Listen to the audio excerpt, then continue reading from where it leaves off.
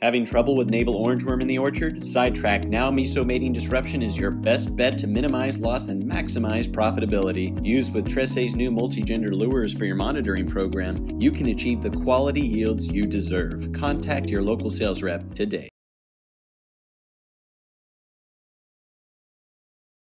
Matthew Malcolm with Pacific Nut Producer Magazine, and with May coming around, I thought it'd be a great opportunity to refresh your minds on managing walnut husk fly in the orchard. And I'm here today with Bob Van Steenwyk from the UC Cooperative Extension to give some tips and advice on monitoring and controlling the pest.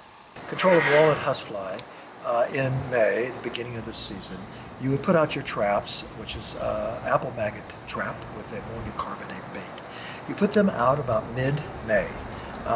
You won't expect to find any flies for a few weeks, but you need a few weeks of no control, no fly catch. You would put them about shoulder high, north side of the tree, in the shade. And I always like to put one trap high in the canopy. They tend to have a higher trap count. If you have historical hot spots in your orchard, usually where there's a little more moisture, a little more shade, those will be the areas that you should place your trap. What you're trying to do is capture your first fly. Once you've got that first fly, it's a signal that the population is starting for the year. And that should come around the first to the middle of June, depending on your location. Once you get those first flies, if you're going to spray with something like GF120, then you would start immediately, and you would repeat your spray whenever your population began to rise again. So you'll be putting it on every 2 or 3 weeks. If you're using the more conventional method of application, the speed sprayer with 25 gallons per acre or 100 gallons per acre, then you would wait, you catch those first flies, you would wait till the number of flies start to increase. Significantly increase, and then you would put on your first spray. The population will then crash, and then in about 3 weeks later, if you have a high population, it will start increasing again, and you'll put on your second spray.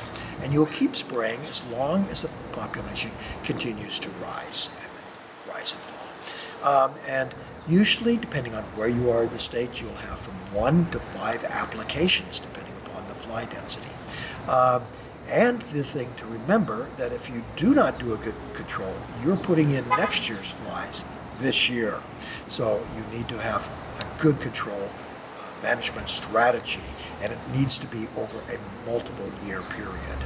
If the flies actually infest the nuts, there's of course one generation a year, but those nuts will become darkened and black. Those nuts cannot be sold for in-shell use, and they will have decreased number of sound large nuts. They'll have more shell appearing. You'll lose about 1/3 to 1/2 of the value of those infested nuts. So you could lose as much as maybe a 1/4 of the value of your orchard under a heavily infested orchard.